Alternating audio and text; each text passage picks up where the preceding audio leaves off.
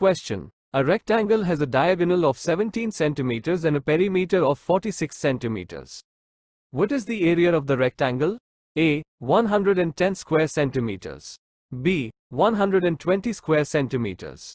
C. 130 square centimeters. D. 140 square centimeters. Answer. B. 120 square centimeters.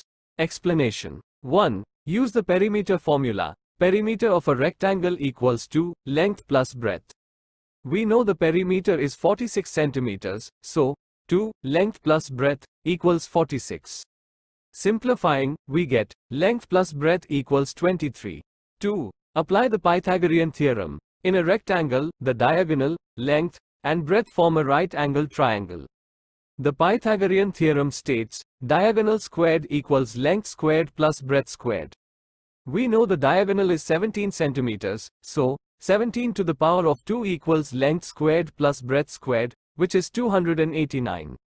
3. Solve for length and breadth.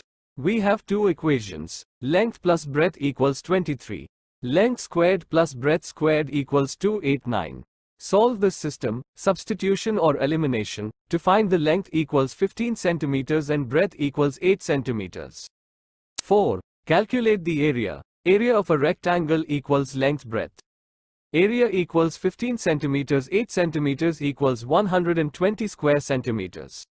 Therefore, the area of the rectangle is 120 square centimeters.